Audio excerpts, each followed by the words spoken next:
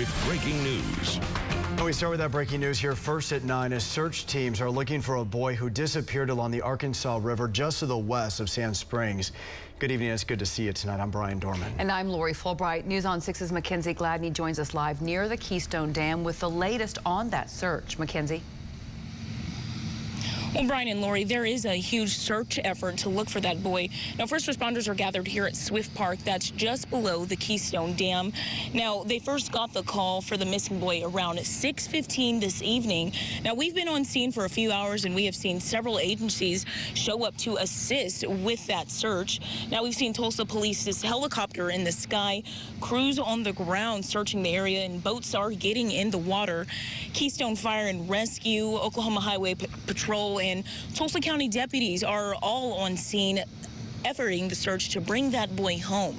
Now, we will bring you the latest information as we learn it. Live near Sand Springs, Mackenzie Gladney, Oklahoma Zone, News on 6.